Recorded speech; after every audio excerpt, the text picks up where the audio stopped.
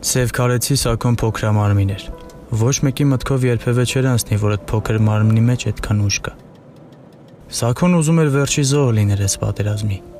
Ուզում էր իր մահով բարի լուր գնա իր տուն։ Ուզում էր որդու վրեժը լուծեր ու որդու մոտ գներ։ Զինվոր, դու չէիր իջնում Սևքար։ Հասել եք։ Հա։ Լավ է, իջի, զինվորից փող չենք վերցնում, իջի։ Բարի ճանապարհ քեզ ախր։ Քեզ էլ բարի ծառայություն։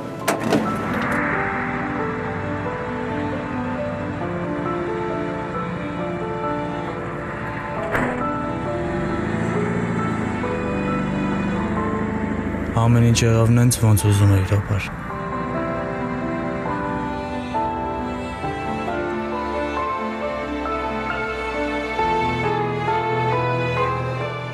Այն տղեկը, որ քեզ համոզում էին տուն գաս,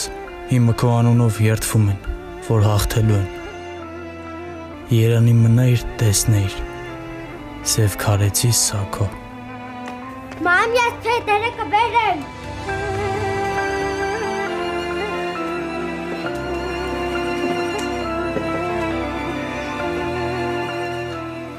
Ապեր բարև։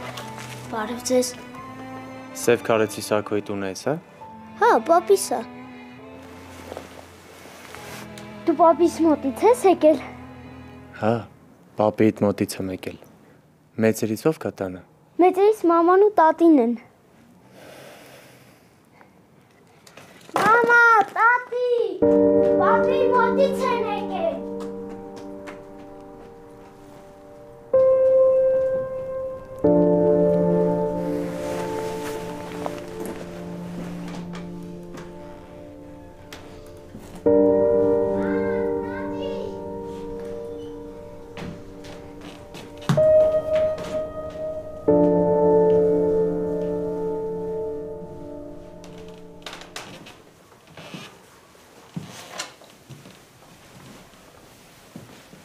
Բարև ձեզ, մայրիկ ջան։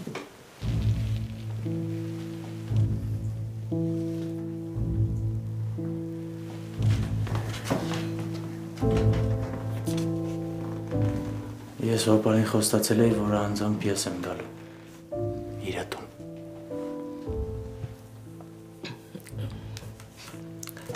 Հերու տեղից եկած կլինես, տղա ջան։ Նստի սեղանին հաց կեր։ Չէ, մայրիկ ջան, Երևանից եմ գալիս։ Շնորհակալ եմ։ Նստի։ Վարդ, դու սեղան գցի։ Նստի տղա ջան։ Եկել եմ ասեմ, որ հոպարա։ Նստի։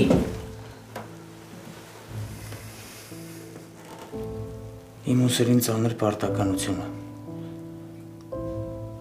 Բայց ձեզ պետք է ասեմ, որ ձեր ամուսինը հերոսի պես գնաց։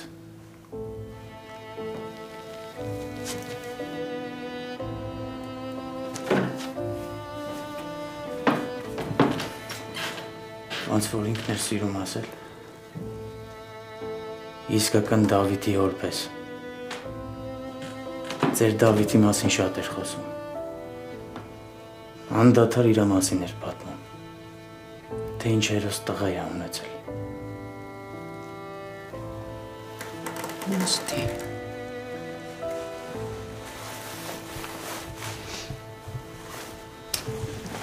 Վար ջան, ուտելի բան բեր։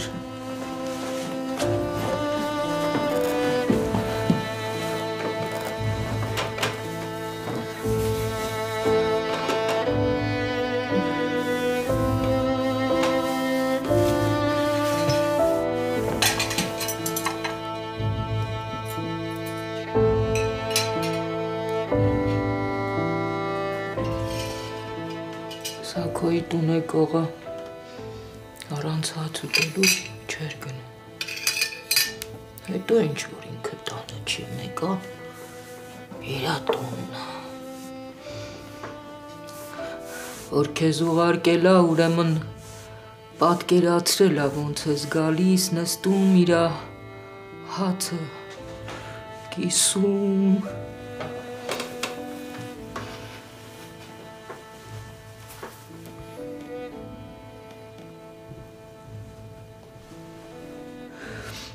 Այս օրերին մենակ մի անգամ ազանգել, կասմեր Դավիթից փոքր երեխեք են։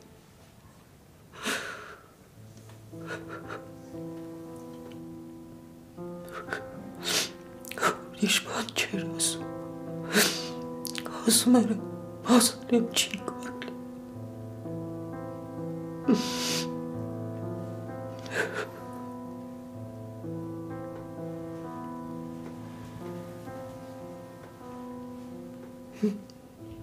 Մենակ ջահելների մասին էր խոսում, ասում էր ինձ ուզում են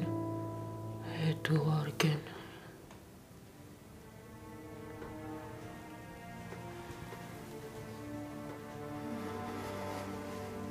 Որ հոպարը նոր էր եկել, փոքու հետ շատ էինք խաղում։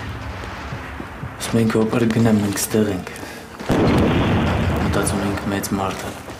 իրը տեղը չի, բայց ինքը շատ հանավ էր։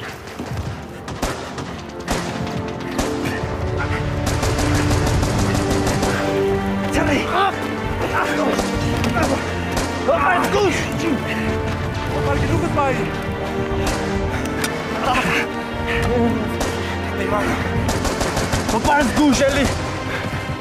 գրակը պայք! Շատ էր նեղնում, որ ասում էինք հոպար, ես մի արա, են մի արա։ Չղայնանում էր, ասում էր, կարող եք գիտեք մեծ մարդ եմ։ Հետո ամաչում էինք, որ տենց ենք մտածել։ Տանն էր տենց, որ հարևանի ջահելներին կանչում էի մի բանով օգնեն, նեղանում էր։ Մեզնից առույգ էր։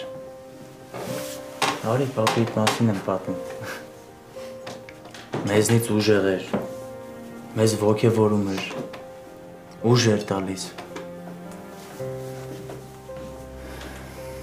Բա, հերոսակու պապին։ Ես գնում ջուր բերեմ, այդ է։ Տղորցնել ասելի դետոկյան մի անգամից եք պայր։ Հացը ուտև ես դրա։ Հացը հանեն դեղ, ներքև։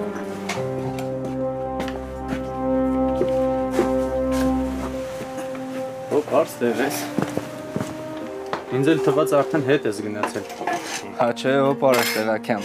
տանան պախած է, տատին հանցա խիստ է, հա հոպար։ Ետրաճան, ես հետ գնալու տեղ չունեմ, ես գործ ունեմ, ուր հետ գնամ։ Դու մեզնից մի նեղացի, հոպար։ Մենք ստեղ ենք, ու մեր գործը նույնն է։ Դու գնա, ես քեզ խոստանում եմ, հաղթանակի լուրը անձամբ քեզ գտամ։ Չէ, Արտակցյան, ես այդ լուրին շատ երկար եմ սպասել, ու հիմա եկել եմ, որ այդ հաղթանակի լուրը ինքս իմ աչքով տեսնեմ ու լսեմ։ Ես այստեղից գնացող չեմ, ամենայն դեպս իմ ոտքով։ Դուք ջահել եք, ավելի ուժեղ եք։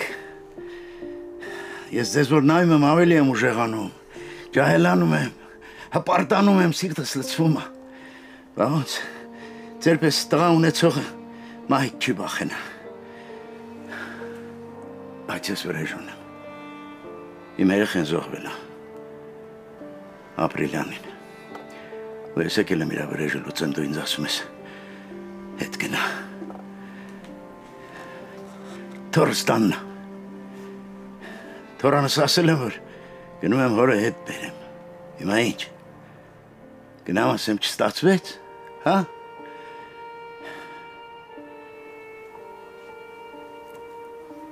Ապրիլյանը, որ սկսվեց, հենց երկրորդ օրն եկավ, գիշերով ինձ ձեն տվեց, կնիկն ու երեխեն քնած էին։ Ասեց, որ գնում է, ու ասեց, վերջ, էլ ոչ մի խոսք, ոչ մի հարց չտաս, վերջ, գնում եմ արդեն։ Շատ լավ գիտեր, որ ոչ մի բան էլ չէի կարող ասել։ Այդպես էլ գնաց, ոչ մի բան էլ չկարողացա ասել։ Այն ժամանակ էլ ինքը մտածում էր, որ ես մեծ եմ, ուժս տեղը չի, չթողեց, որ հետը գնամ։ Ես էլ չգնացի, մնացի։ Հետո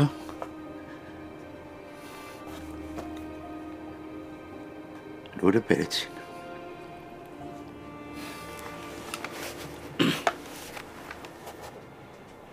Ես դու ինձ ասում ես լուրի սպասի։ Չեմ ուզում այդ լուրերը։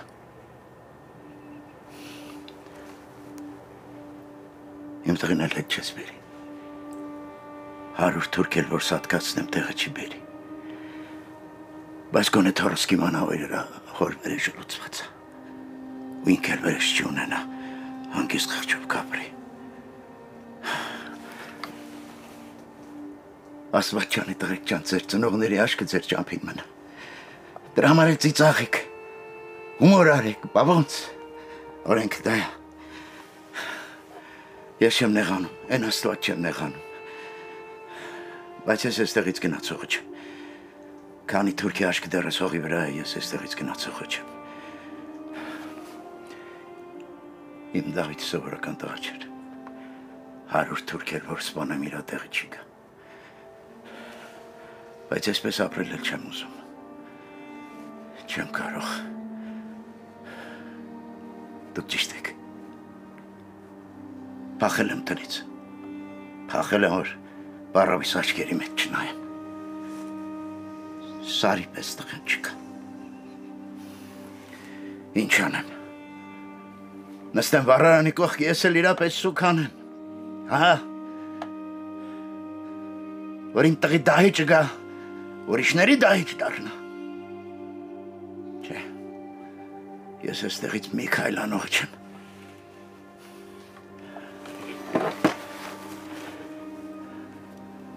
Փախել եմ, որ բառավիս ու հարսիս աչքերի մեջ չնայեմ, որովհետև սիրտս կանգնում է։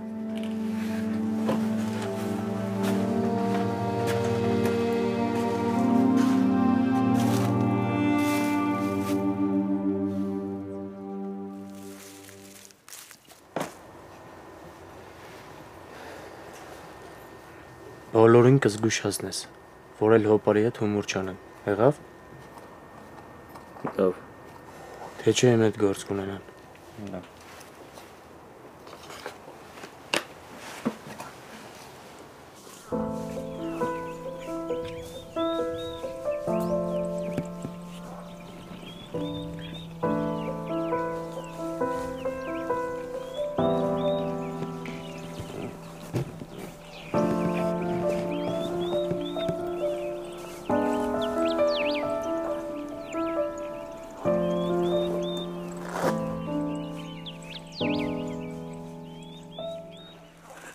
Հոպար, տենց է չասեցիր, թորոդ քանի տարեկան է։ Ձմեռը 7 տարեկան կդառնա։ Կարգին տղա է։ Դրա համար էլ հանգիստ եկել են։ Տատնումերը մենակ չեն։ Ես տղիս պես չկարողացա։ Ասեցի, որ գնում եմ։ Արսիս, թորանաս, բառավիս։ Ու էլի լռություն։ Ու էլի ոչ մի խոսք։ Գիտեին, որ ինչ էլ ասեն, մեկա գնալու եմ։ Թվա ջան, կռիվը մեծ ու փոքր չի հարցնում։ Էնպես որ սա մենակ ձեր պարտքը չի, մերն էլ։ Մեկս երեխա նվիրել ես հողին, մեկը եղբայր, մեկը հայր, մյուսը նշանած։ Աշխարհի վրա տենց հայ չկա, որ թուրքին ասելու բան չունեն։ Բայց դե թուրքը մարդու լեզու չի հասկանում։ Դրա համար այս սրանով պիտի խոսաս իր հետ։ Թուրքի հետ թուրքի լեզվով խոսաս։ Ճիշտ ես, հոպար, ճիշտ ես։ Աստված հաջողի, գալու ես չէ մեր տուն։ Անպայման։ Սակուլիկիս հետ կծանոթացնեմ քեզ։ Քեզ է շոյրով որ տեսավ, հոր մասին է պատմելու։ Ու այդ օրը կհասկանաս, թե ինչի համար եմ եկել այստեղ։ Հոպար, Աջան։ քեզ ինչի են ասում Սևքարեցի Սաքո։ Սևքարեցի եմ անում, Սաքո է, բա ինչ ասեմ։ Չէ նկատի ունեմ իսկական Սևքարեցի Սաքոյի հետ կապ ունես, ազգացական։ Ես իսկական չեմ։ Իսկական ես, հոպար ջան, իսկական ես։ Չէ, իսկականի հետ կապ չունեմ։ Չէ, այդպես ասել են, այդպես էլ մնացել է, ինչ իմանամ։ Սևքարեցի Սաքո, քո անունով ես սիրեցի, որտեղ տեսա Սևքարեցի։ Լսել ես։ Չէ։ Այրա մասին են ասում։ Սևքարեցի Սաքոյի չափ չեմ կարա։ Ինչքան էլ ուզենամ ես իրա կեսի չափ էլ չեմ կարա անեմ։ Սևքարեցի Սաքո։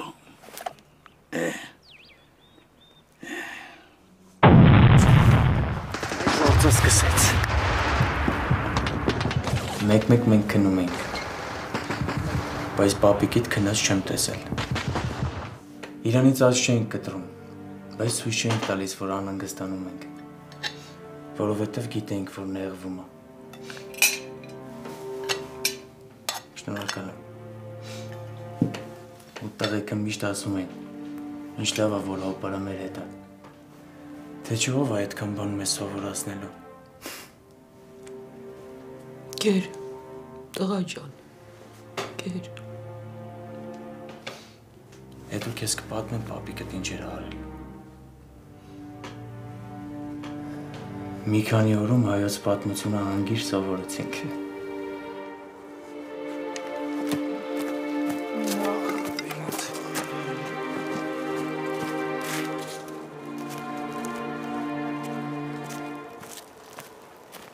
Սաքո, Հաջան։ որ ասում ենք հետ, այդ նշանակում է հետ։ Այդ չի նշանակում ով իր գլխից ձեռ ակաշը, պետք է հետ չգա։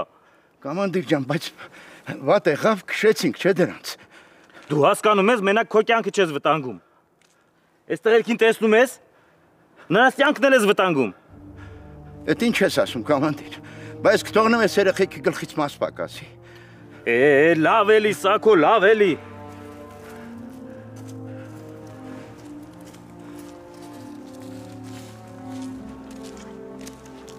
Տղեկ ջան,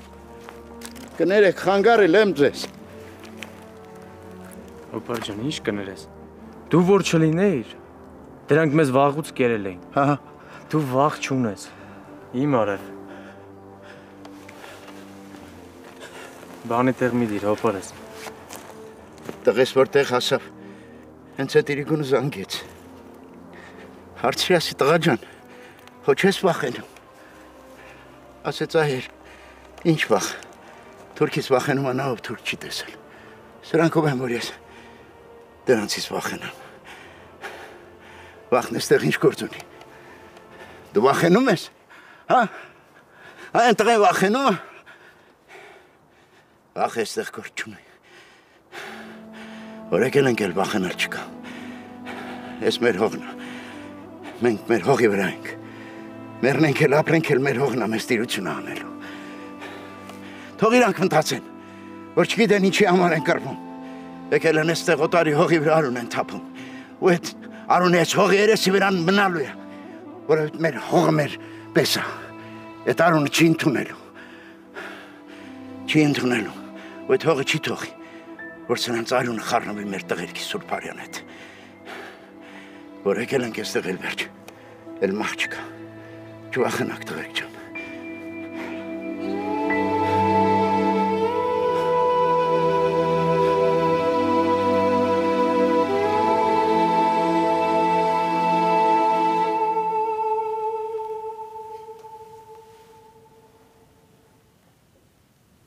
Պապիկը ճիշտ էր ասում։ Նման ես պապայիդ։ Ես էլ եմ ուզում զինվոր դառնամ։ Կդառնաս։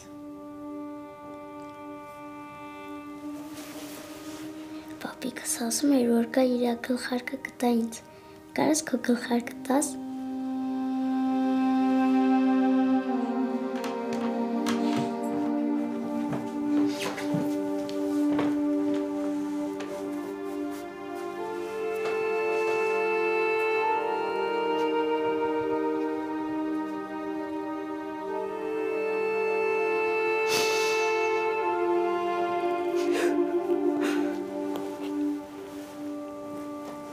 Նա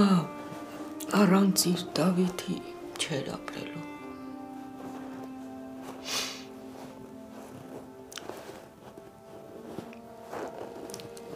Առանց Դավիթի սեղան չէր նստում։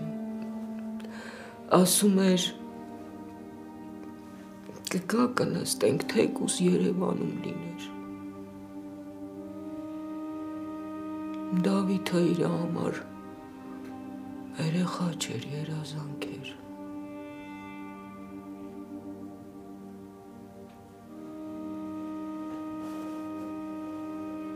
Մեկ-մեկ նստում երկար նայում էր Դավիթին։ Դավիթը հարցնում էր, ինչ ես նայում, այ պապի, ինչ ա եղել։ Ասում էր,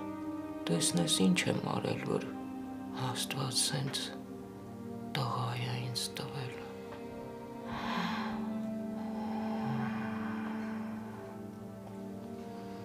Դավիթից հետո փախնում էր տնից։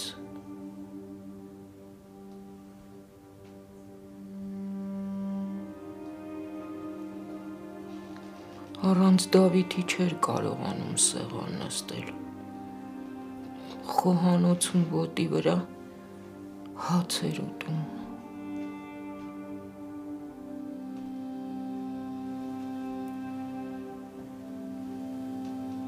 Խաչն էլ Դավիթինն է, խորն էր տվել գնալուց առաջ։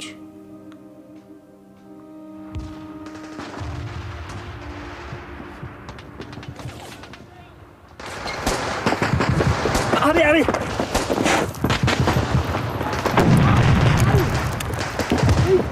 Արի։ Զուր եղեք։ Ռեկ։ Դրամատները մի քանի գրանատ պիտի գցի։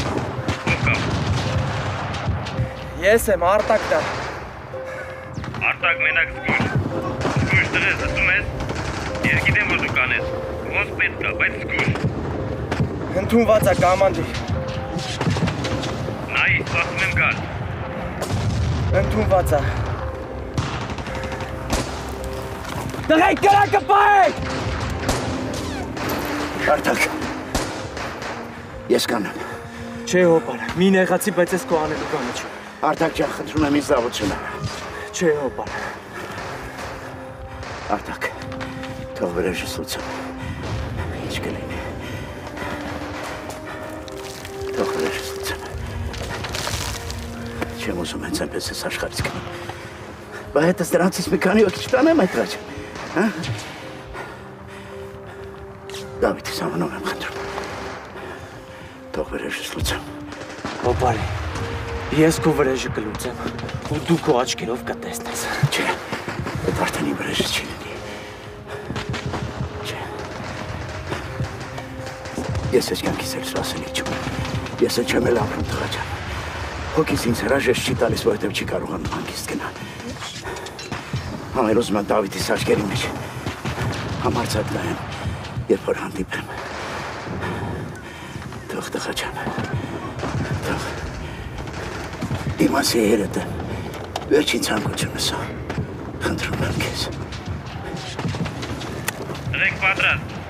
գրակեք, անընդհատ գրակեք, դադար չտակ, Արտակ ուշադիր։ Պատրաստ եմ։ Արտակ։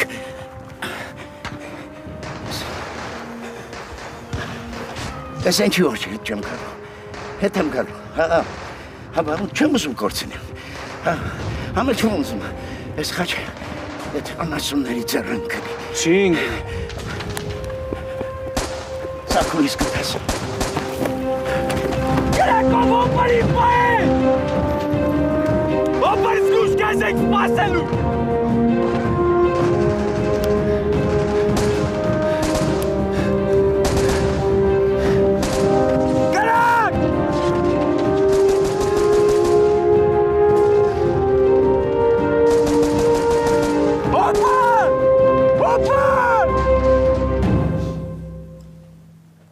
Ես իրավունք չունեի։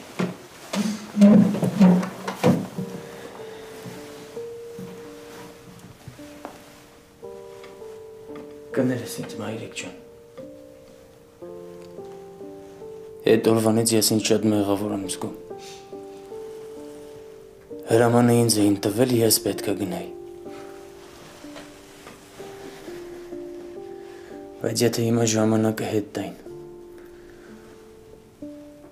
ու նույն ընտրության առաջ ես կանգնած լինեի, Ես չգիտեմ հոպարին կմերժեի, թե չէ։ Նենց էր նայում ինձ, նենց էր խոսում, որ եթե ես իրեն մերժեի, իրա վրեժը կիսատ կմնար, իրա հետ գալու ու ապրելու իմաստը կկորեր։ Ես հասկանում էի իրան, բայց նաև հասկանում էի, որ այդ գործողության համար պետք է արագություն, ճկունություն։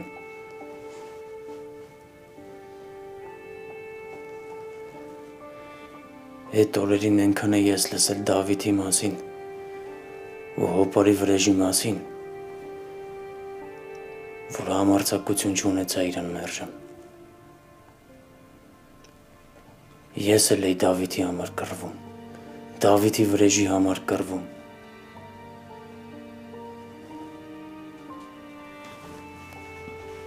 Սաքոնին չէի տեսել,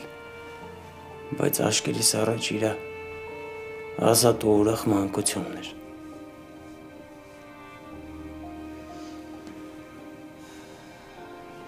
Այդ օրը 13-ին տարավ։ Ու ոնց որ ինքն էր ասում, 100 հատ թուրքի էլ սպաներ, Դավիթի տեղը չէին տալու։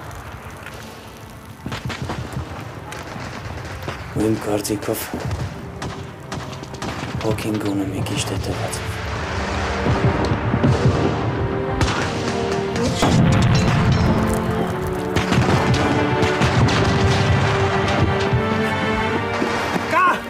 Երկար, կամանձիրնա, դες նետ ասում խոսք։ Կամանդիր, լսում եմ։ Արտակ, ոնց որ ձեն չկա, առաջ գնացեք, բայց կրակելով, ուշադիր, լսում եք, ուշադիր, տղերք։ Ընդունեցի։ Տղեկ կրակով առաջ գնում եք հոպարի մոտ։ Հոպարից հետո մենք գրոհեցինք։ Դրանց խրամատում կենթանի շունչ չկար։ Հոպարը առաջադրանքը կատարել էր։ Բայց այդ աննասուն թուրքերից մեկը սատկելուց առաջ հոպարին կրակել էր։ Հոպարը մեր ճանապարհը բացեց։ Մենք առաջ գնացինք, բայց արդեն առանց իրա։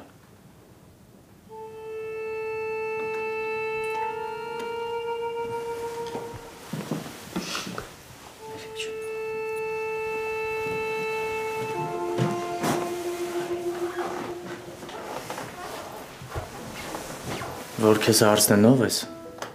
կասես Սևքարեցի Սաքոն, իսկական։ Դավիթի տղեն, Սաքոյի թոռը։ Ուր էլ գնաս հիշի, ու համարձակ ասա, որ քո պապան ու պապիկը հերոս են։ Եղավ։ Ես քեզ թողում եմ։ Մաման էլ է ասել։ Ես գլխարկն է թողում եմ մոտդ։ Լավ կնայես, էլի եմ գալու։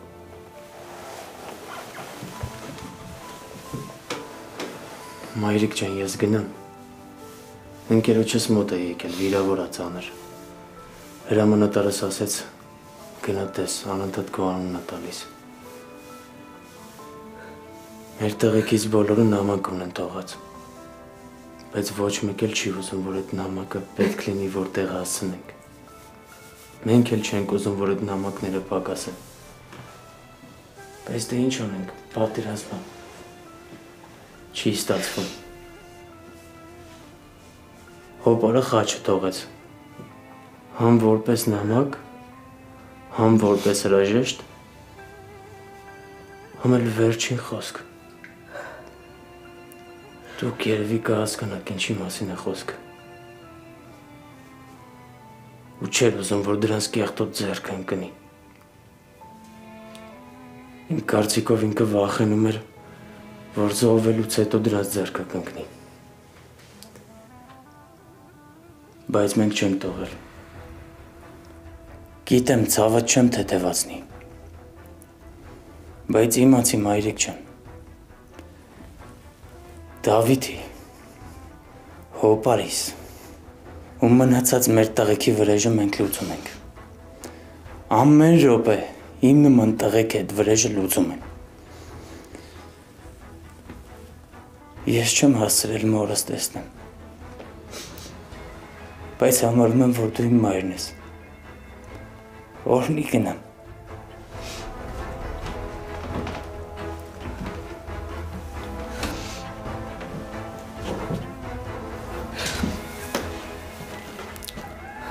Սրանով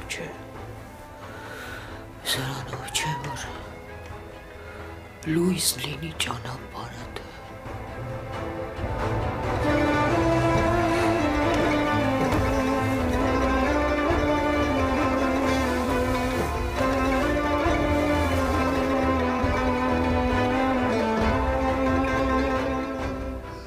Աստված օրհնի քեզ, Աստված օրհնի քեզ, հետ գնաս հասնես քո մորը,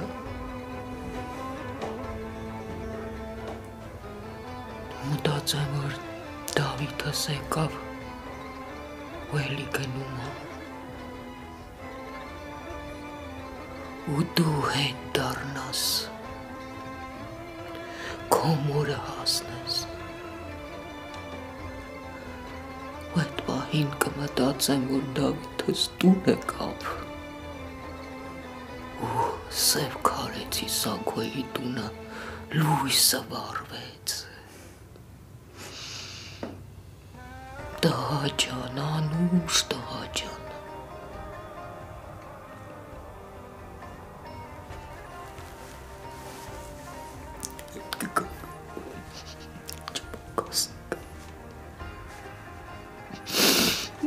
գոնե դուք հետ եկեք ու ձեր մայրերին գկեք, այդ ամենալավ սպանքը կլինի, ամենալավ, ու գրկեք,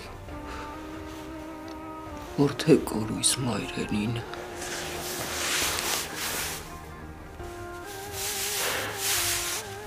իրանց որդիների փոխարեն, իրանց որդիների փոխարեն,